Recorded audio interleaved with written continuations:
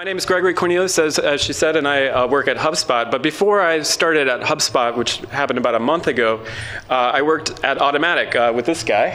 Good morning. I'm Matías. I'm a developer and designer at Automattic. And as you probably have guessed, we're here to talk a bit about how React might influence WordPress and be used inside of WordPress, and why React is such a compelling and interesting technology. But before getting into React, I want to ask a question. What is the future of WP Admin? Just a tiny, tiny little question. If we were to start and build WP Admin today, what would we do? That's sort of the premise. If we turn back the clock a bit and look at WordPress as it existed about 10 years ago in 2005, this is the experience that you would see when writing a new post. And if we sat down and we started writing, we would say new posts, write my super amazing, awesome thoughts. And then when it came time to save those, I'd hit the save button. I'd wait for a little bit as the data goes flying over the internet to a web server. It's written in the database.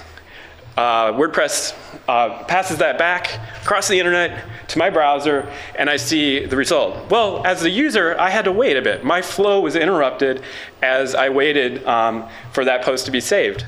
And the thing is, if you look at the editor today, the experience really hasn't changed all that much from that standpoint. When you hit save today, the same flow happens.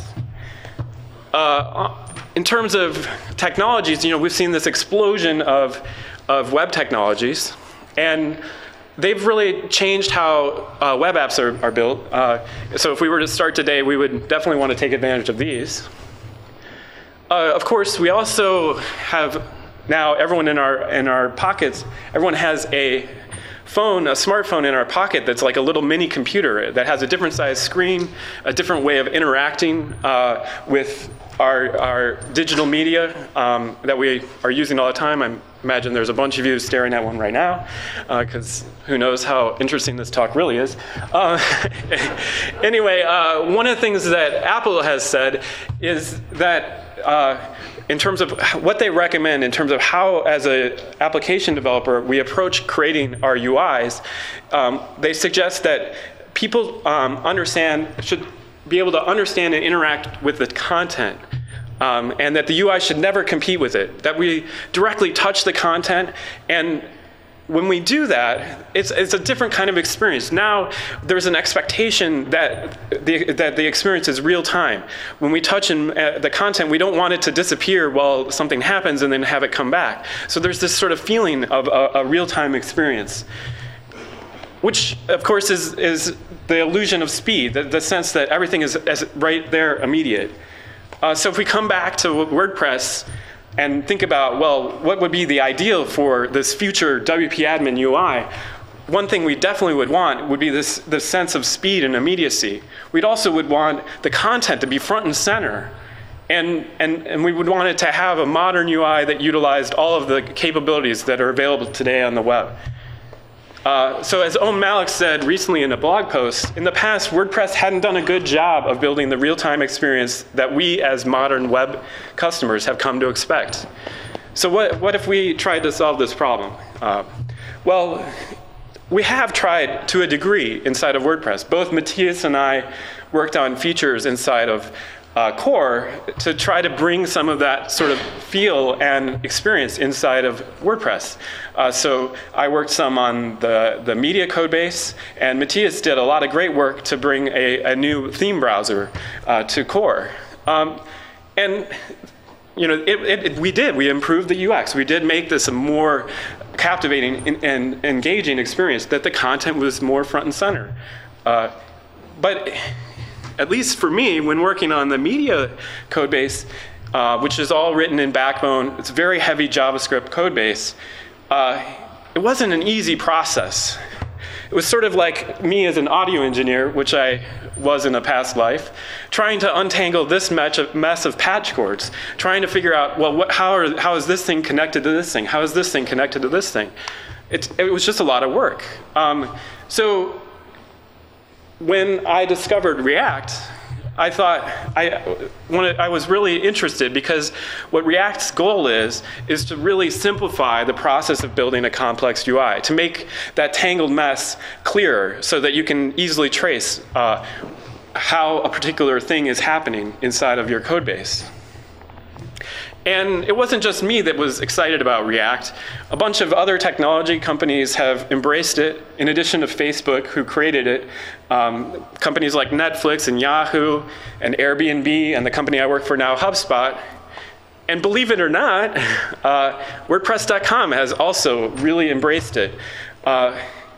So that has led us to Calypso. So Calypso is the automatic sort of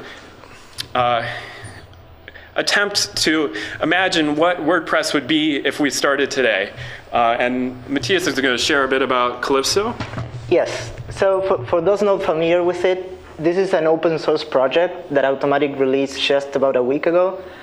And you can check it out at that URL, or it's on GitHub as well, so you can download it and take it for a go.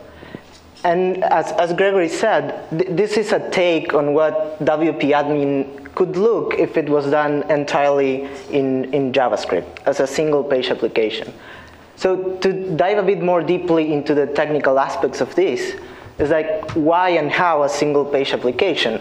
So coming back to what Gregory was mentioning about the notion of speed and the expectation of speed by users, the single page application really allows you to sort of craft all the flows that you can do inside the administration page in a way that's much more smooth. Like with the concept of the page reload, it's almost as if you have this house where to go into each room, you have to stop in front of the door and wait until it grows a handle.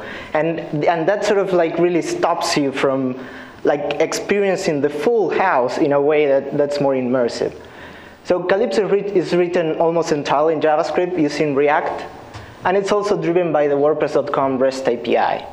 This last aspect was really fundamental for the work we wanted to do, because it allowed us to completely decouple the server side, which is still powered by core WordPress, and which is very robust and has proved its success through many years, while experimenting on the client side with an entire JavaScript application.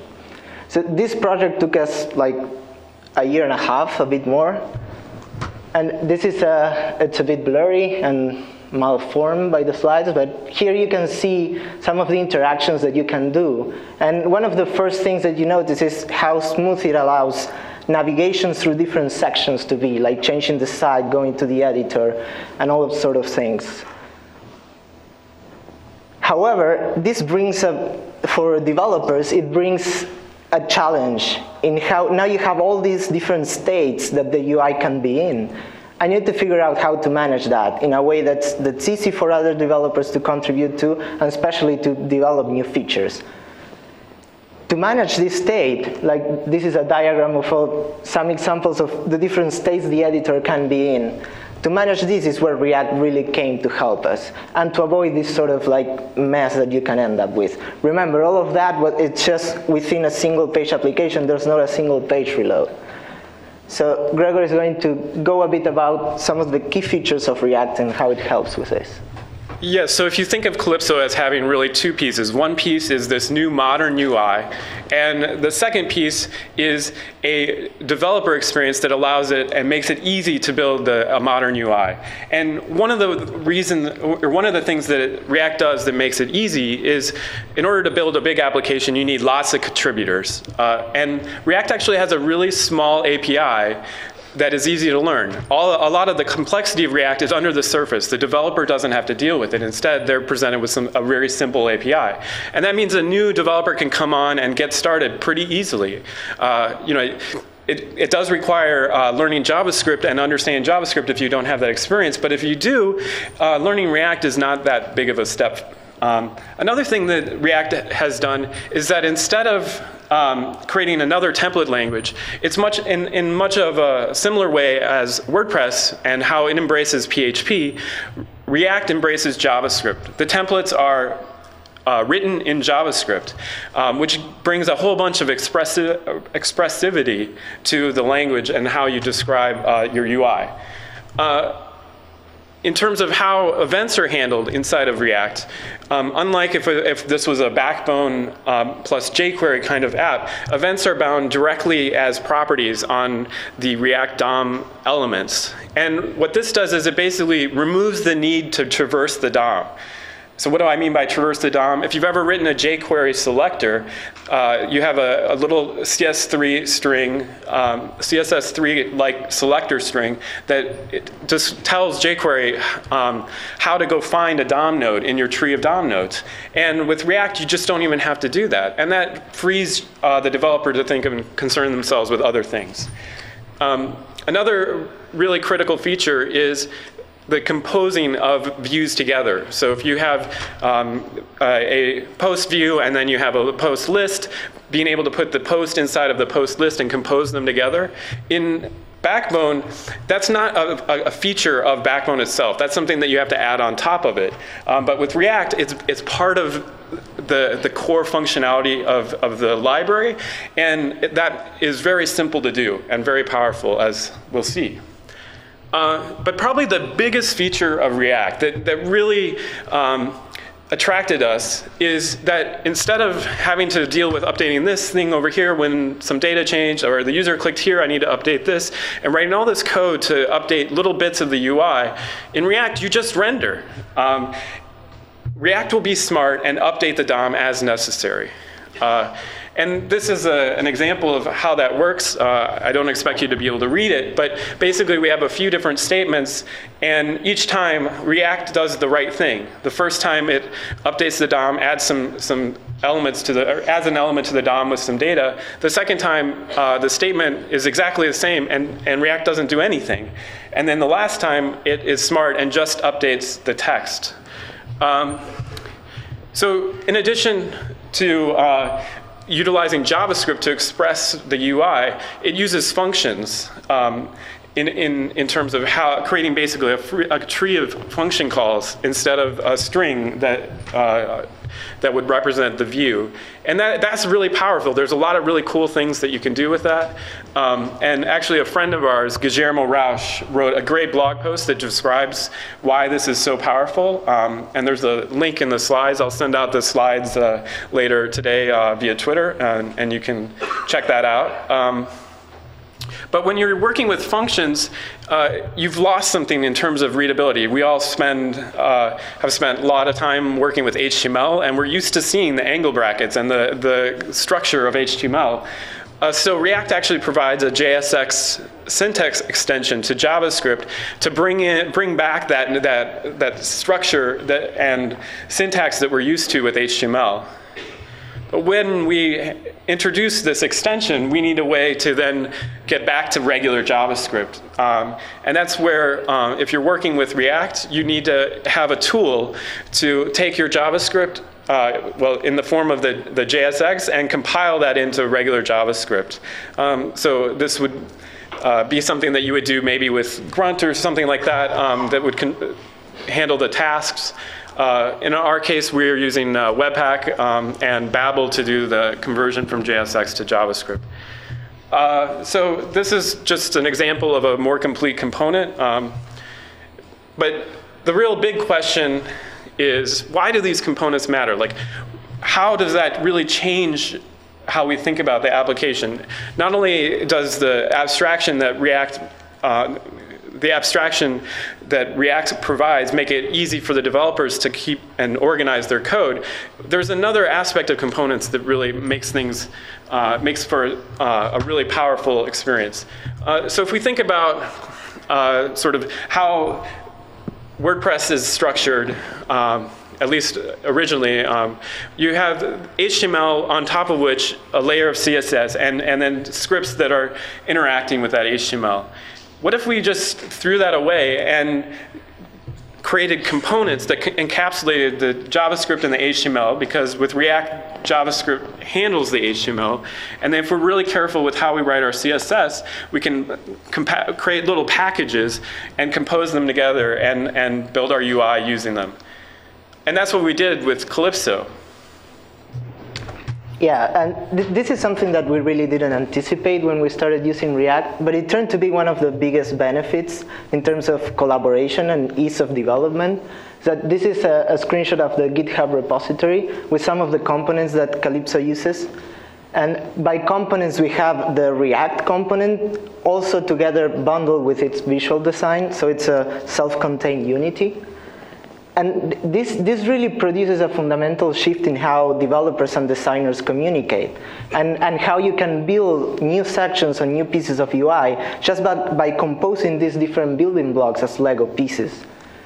It also allowed us to create a very quick lib components gallery that's actually running in Calypso if you download it and install it locally, where you can check all the components that are available to build a new interface. And if you're making tweaks to a component, you can also use this to sort of see how it works. The other nice benefit is that everyone benefits from that. It allows people to collaborate on some core components, and you know that they will benefit all of the interface.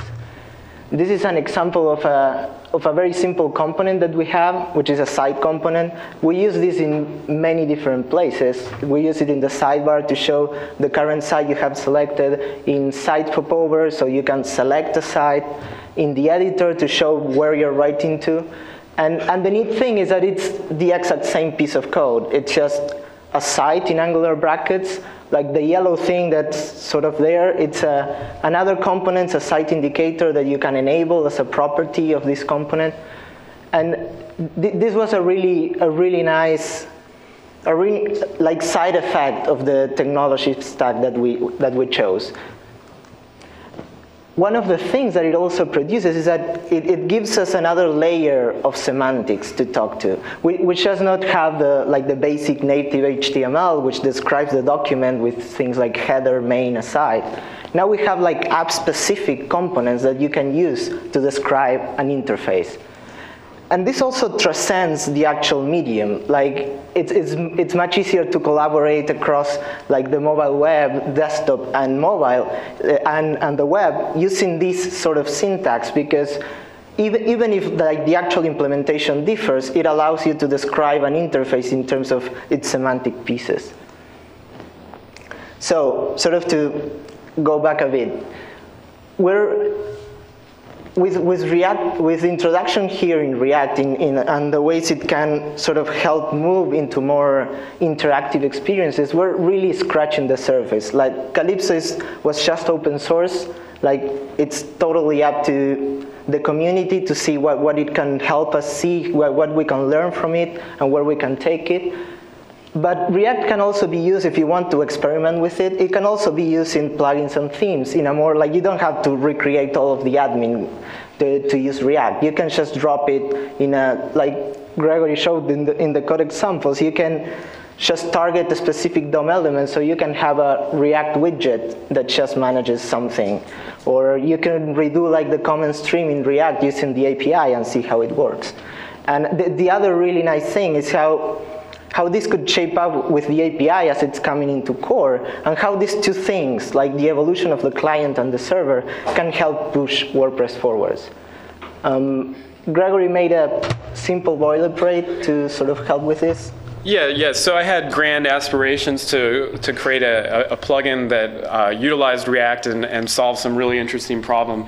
But in the end, I didn't have time to do that, and instead I've created just a simple boilerplate plugin. So if you're interested in React and you want to try to get started with introducing it into a plugin or a theme, this is a plugin that you can go download, and it has the tools needed to compile your JavaScript and compile the Sass into CSS, and also just kind of demonstrates how that setup might work. I hope to add more to it and make it a richer thing, but I thought I would share it with you today.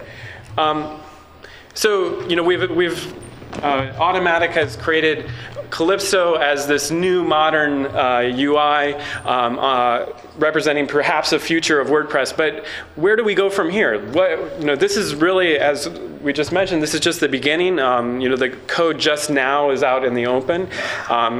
It's really up to everyone in this room, everyone listening in the future, to contribute and think about and talk about and work on that future. But we have a few ideas of where it could go, and thought we might share them. So one is, what if we did have a library, sort of like what is in Calypso, but expanded, of UI components that covered all of the major functionality that's part of WordPress. And you could, as a plugin author or an application developer, take advantage of those and use them either in your plugin or in some other context.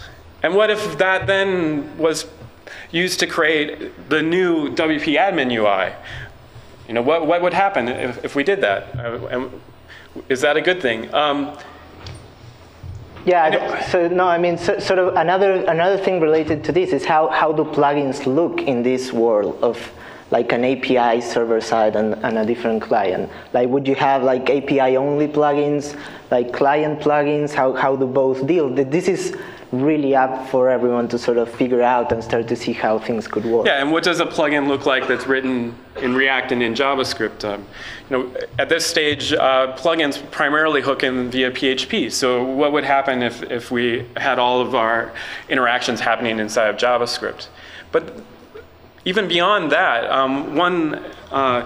one super interesting project that Facebook has put a lot of effort into is React Native. So there's now React Native is available for iOS and Android, and what it does is it brings that semantic and the developer experience of React to the native platforms. And that's really pretty interesting because you know, what if WordPress was to embrace that and create apps using React Native that also would allow developers that traditionally weren't contributing to native apps to contribute to WordPress apps? And since it's JavaScript, what if that also introduced some sort of plugin system? You know, who knows? I have no idea what will happen, but it's pretty interesting. So thank you everyone for coming. I hope that there's a lot of questions, and we wanted to make sure there was plenty of time for people to ask questions. You know, we've had our heads so deep in the creation of Calypso that we're very interested to hear what everyone thinks and what their questions. And apologize for the slides and that they are hard to read. Yeah, Matías did a great job designing them, but unfortunately that hasn't translated on the screen. There's a microphone in the center of the room. If anyone has any questions for Matías or Gregory, please just speak directly into the microphone. Hello. Great presentation. I love the componentization that you're able to do in React. I'm wondering if you have any recommendations for doing component techniques when the rendering has to be server-side. Are there any recommendations or tools that you would use to bundle markup, CSS, JavaScript when the markup rendering happens in PHP? Yeah, I mean, that's definitely a good question.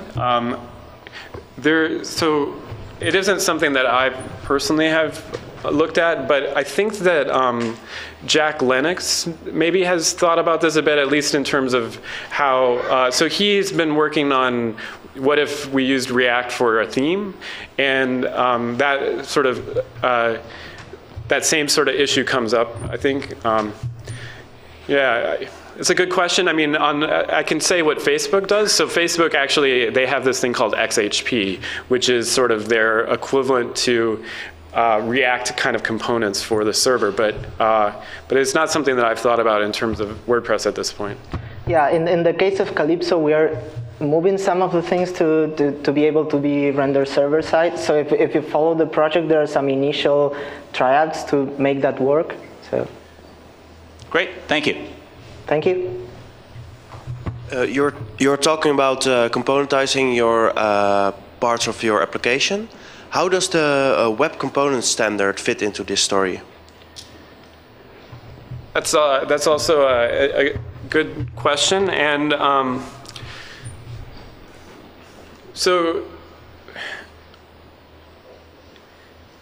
I'm trying to channel Seb from the React team, who has a coherent thought on why React is better than web components, but one of the things about web components is that they're still tied to the DOM and the way that the DOM API works. And React takes like a different approach. And there's a lot of benefits in terms of the developer experience and the consistency of that experience with React that you would lose if you worked with web components. To be honest with you, I'm not exactly sure where web components will go. They haven't really taken off completely. So I think we'll see. Thank you. Oh, that's fine. Just time for one more question. I'm sorry. Thanks for a great presentation. I was wondering, I saw that you use Sass in the Calypso. Did you choose BEM or SMAX or any other sort of standard naming conventions for classes and the like? Well, we use it. We don't use it a lot either. We use it for like a couple things like variables, some mixins, and some like nesting composition. Like one thing that we were like more around like choosing what sort of preprocessor, we were really interested in seeing how, because like the community is also moving towards like inline styles in JavaScript, in React components, but we didn't want to go there, so we want to have like a very accessible style sheet for like designers to play with. That still allows you to, like, if you load it in the browser, that's also accessible for people like inspecting elements and being able to figure things out. Sass has served us pretty well for that. Like again, we have a pretty strong set of guidelines into how we name classes and how we, well, one thing that, the one guideline we have is that we don't reuse classes, we reuse components.